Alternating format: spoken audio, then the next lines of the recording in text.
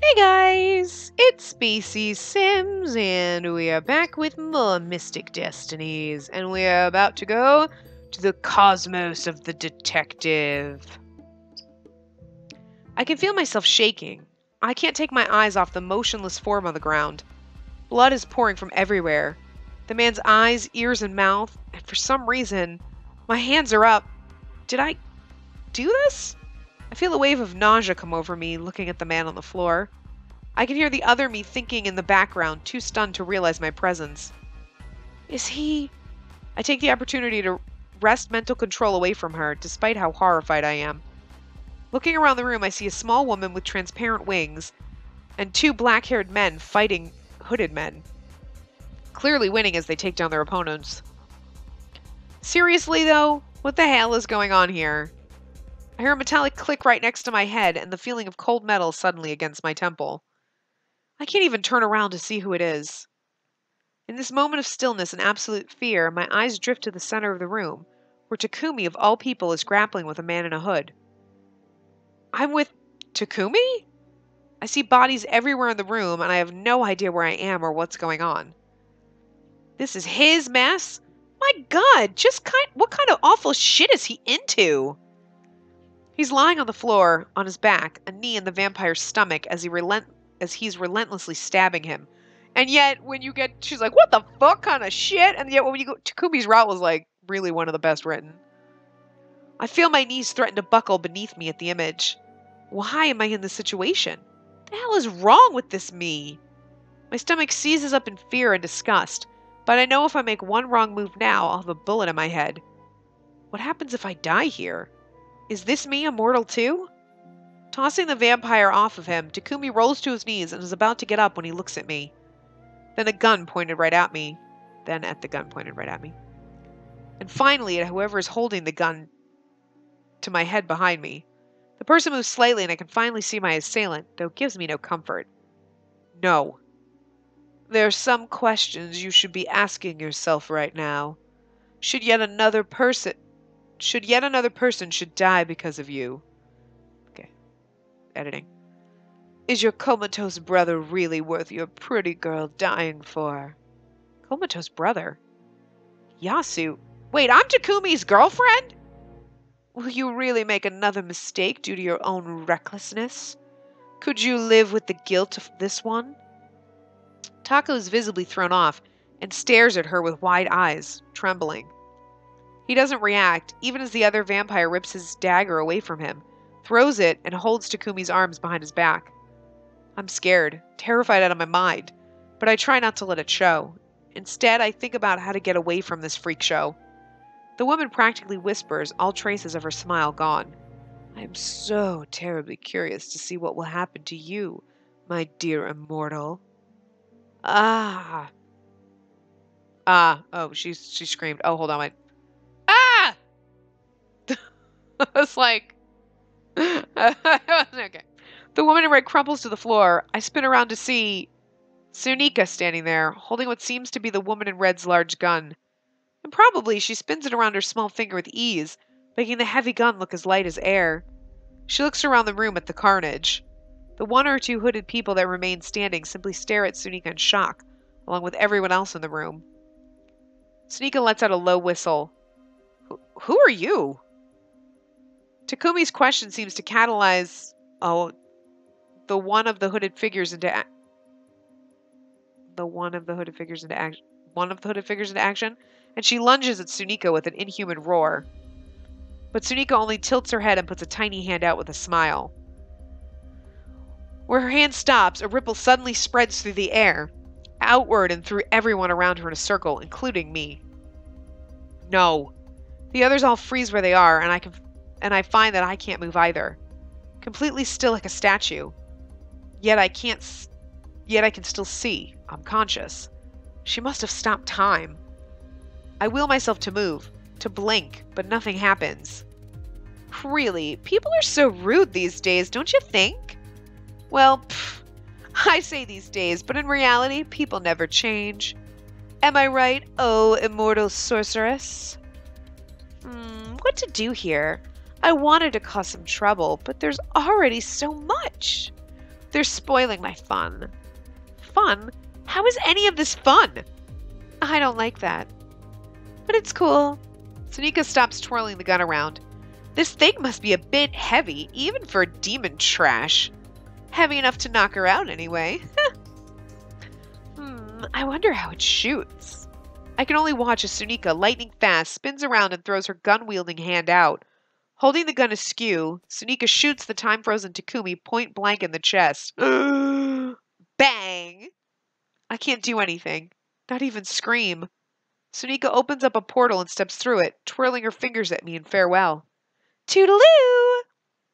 The second Sunika's gone, time restarts, and Takumi immediately sucks in a sharp breath of pain and collapses to the ground. The bullet goes right through him and into what would be the vampire in red, but he moves quickly out of the way, and a poor unfortunate hooded vampire gets it instead. Takumi! I rush to Takumi's side, stumbling over some unconscious bodies. But the tiny winged woman makes it there first and props him up on her knees. Aurelia. Her name comes to me in a faint whisper. Takumi, what the hell just happened? Ugh, never mind. We need a healer, fast. I'll do what I can in the meantime. Aurelia starts working, trying to heal Takumi, who's already near unconscious and groaning on the floor. I stand there useless, watching her small hands deftly work to stop the bleeding. What do I do? Why was I sent to this moment? This is a mess. If Sunika hadn't just appeared out of nowhere... If she hadn't appeared, what would have happened? Would I be the one bleeding out on the floor? Technically, yes, but she would have healed. Before I can so much as form another thought, Naoki suddenly grabs me and stares me down. Girl, go to Hagawara. One of the best healers I know is Professor Kazama. If you want that boy to survive, find him and send him here. After he finishes up, send him to my home. June needs assistance too. With that, Naoki turns and goes to attend to what looks to be his twin brother. As he steps away from me, I manage to calm myself somewhat. I run out of the house with tears still running down my face, but I can hardly afford to wait.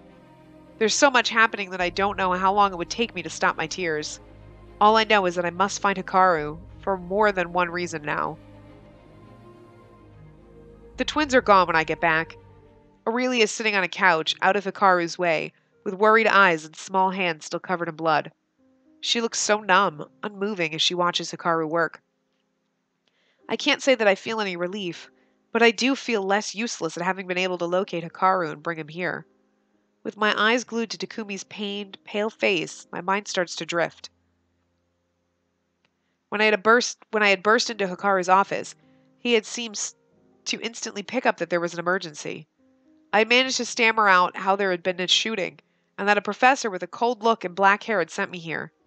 I barely know who any of these people are, or what I'm supposed to go back to, but somehow I managed to save the address on my phone at least. Hikaru had immediately put his jacket on, ready to go. He followed me out without delay. Strange, I feel like I know those people. I remember their names, but they all feel so distant to me at the same time. I stare out the window, at the moving scenery. My thoughts keep turning back to the carnage I saw. Seeing Takumi get shot right in front of me, I can't stop myself from replaying that image in my mind over and over again. The image of him just lying there, completely motionless in a pool of blood. His blood.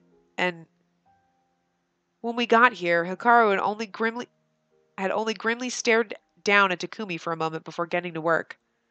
I have considered just telling him everything about my mission now so I can get out of here, but one look at Takumi stops me in my tracks. No, I can't. I brought this mess upon this timeline, and I need to be the one to fix it.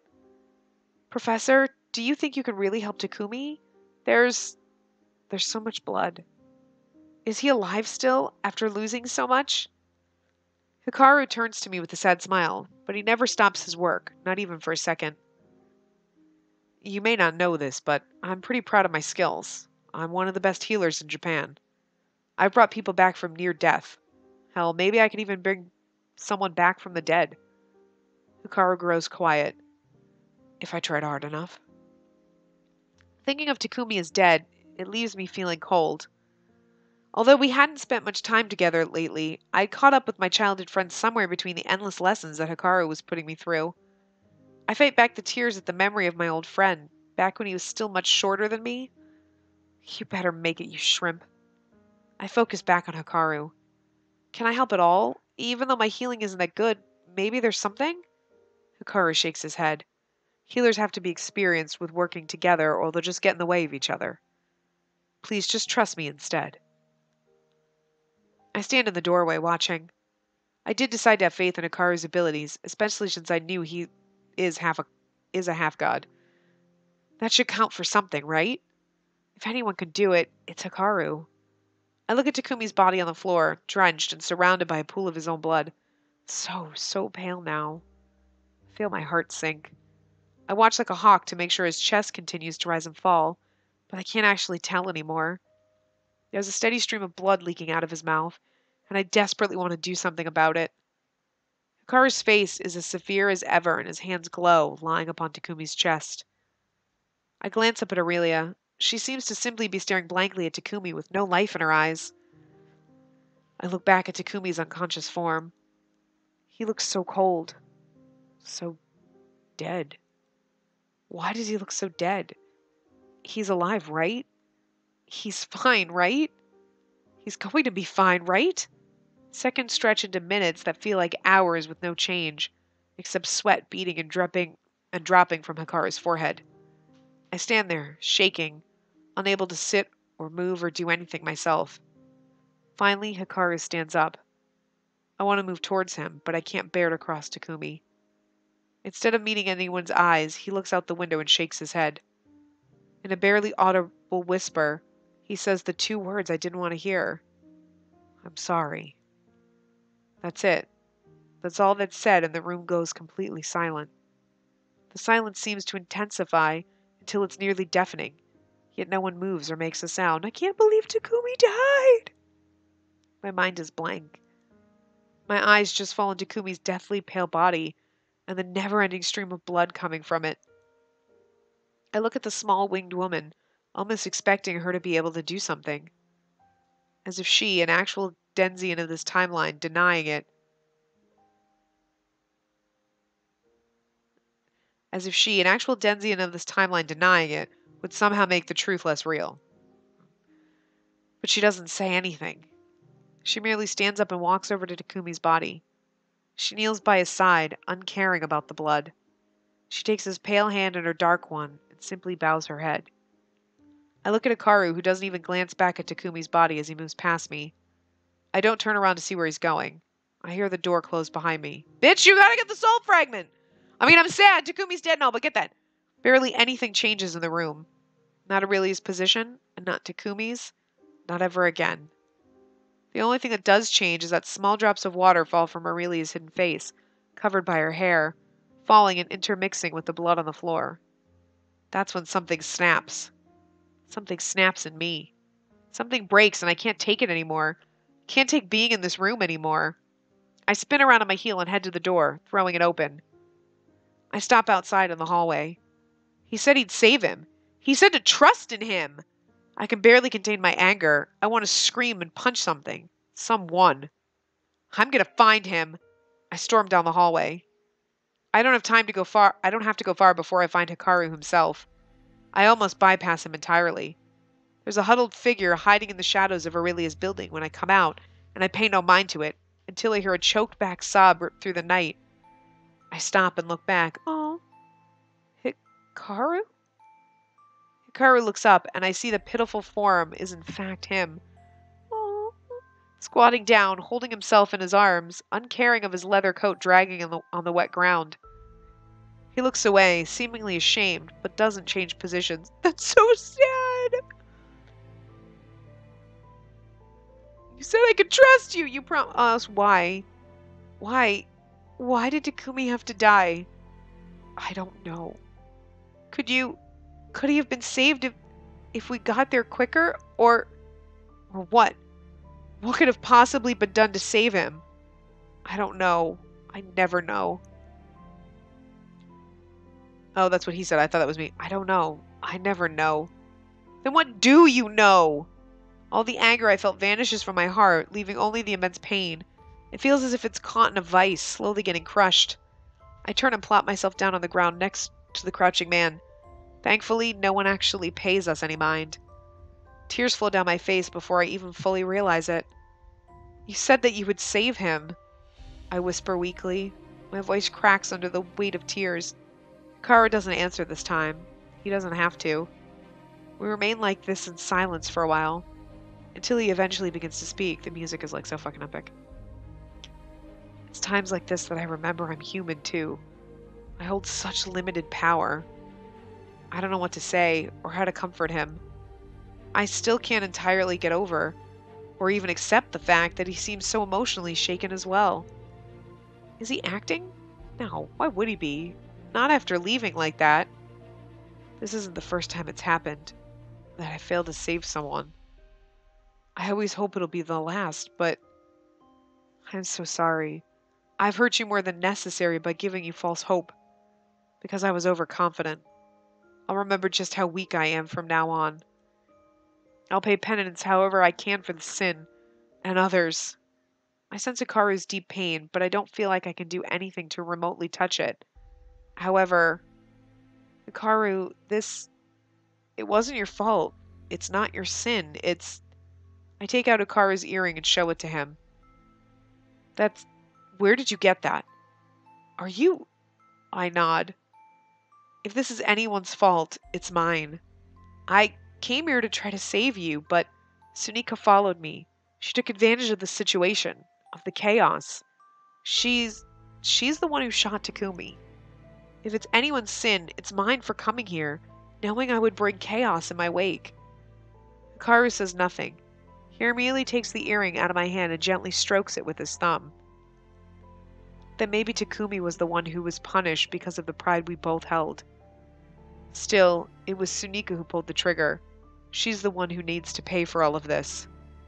I agree, but I don't know if I can do anything. I'm not powerful enough to stop a god. But you're not alone in this, are you? You have Galen on your side, and my mother, and the other Hikarus across the timeline too. If there's any way to set this right, promise me that you will. Hikaru closes his eyes and places his hand over his chest, repeating what the previous Hikaru had done. As the soul fragment appears, so does the box Galen had given me, and I quickly secure the fragment. Looking into Hikaru's sparkling yet intense eyes, I feel my own resolve strengthen too. I nod, numbing the pain inside of me for now. I focus on this growing feeling inside me, this determination to set things. With my task accomplished, I stand up. I then extend my hand to Hikaru, who looks up at me wide-eyed. He accepts my hand without comment, and I help him up to his feet. If there's a way, I'll find it, no matter how long it takes. In the meantime, please don't lose hope. When everything's set right again, we'll let you know. Hikaru merely nods, and I look up at the sky. I'm not sure where the two gods are watching me from, but I find myself drawn to the moon. I feel the familiar tug on my soul. But even as I'm being pulled back into Galen's realm, I can't stop my thoughts. Isn't it just my own pride that caused all this? That killed Takumi? Isn't it just vanity that makes me think I have a right to risk lives? No, entire worlds. To save someone just because I owe them? Or why am I really doing all this anyway? Because you love him! In a blink, I'm back in my body again. The numbness from the other world follows me here. My eyes are trained at the floor beneath me, but when I look up, my eyes fall on Galen. He only stares evenly back at me. I feel like I've got some questions for the god, all right. I approach him with that goal. Ask if he can... I don't feel like we should yell at him, because it's not his problem and we don't want to piss him off. I don't think we should bet. I think we should ask him. We should ask him, because I feel like that would be respectful. Galen, yes? Can you help Takumi? Can you bring him back? I can. Really? Then, but I won't. What? Why the hell not? Because I cannot guarantee that it would be Takumi anymore.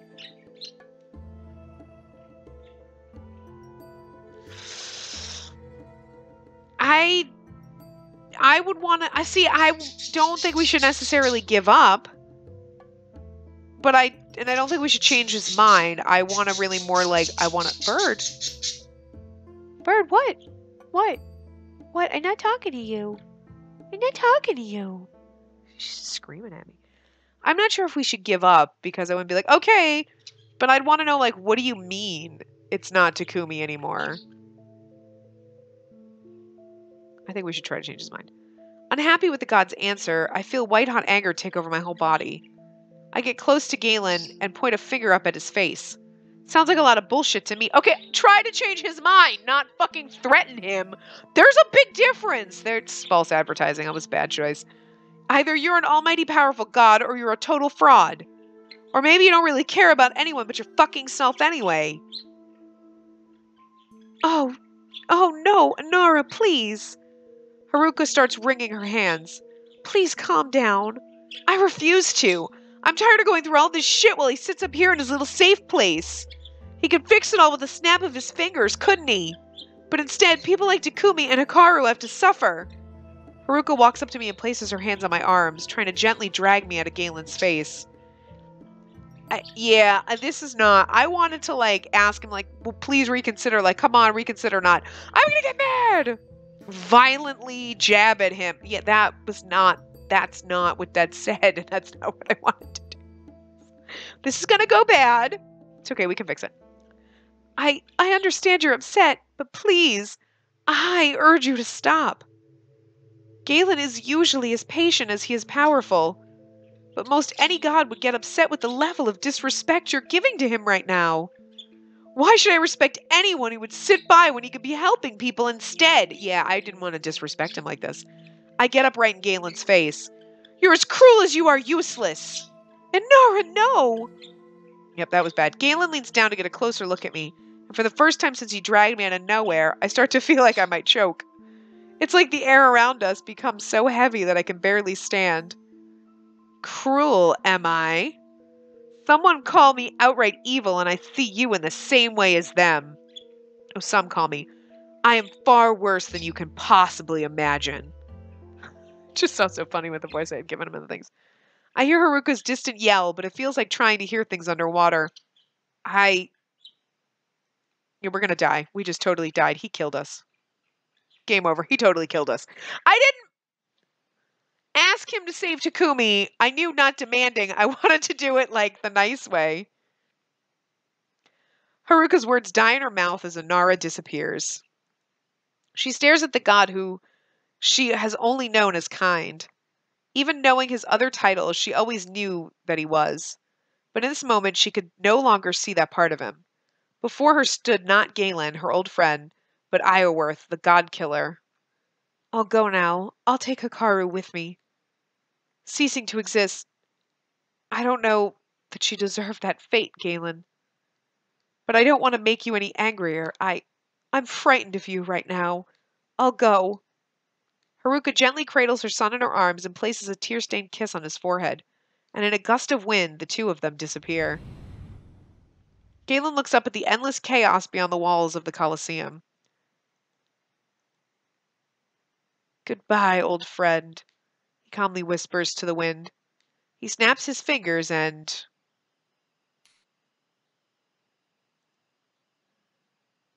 The end. Okay, so... Ask him to reconsider, or ask him again, was not point in his face and be a bitch and demand. That's not at all what I read that was like. I was like, I wouldn't give up. I'd be like, come on, please, would you reconsider? No. Okay, fine, not. Fuck you, you son of a bitch. That's exactly why I didn't say demand he save Takumi, because I'm like, that's rude. He's a god. You don't demand shit from them. So that was not at all what that choice was. But all right, anyway. Obviously they did that instead of demand, because then people would be like, fuck that, I'm not going to demand. He's going to kill me. Like, ask him to change his mind. That's not what she did. She did not ask him to change his mind. Anyway, so we'll do one more part, because I'm going to come back and we'll do, obviously, I'm going to go back through. I'm pretty sure I'm going to have to start from my last save, which was where we started in the last part.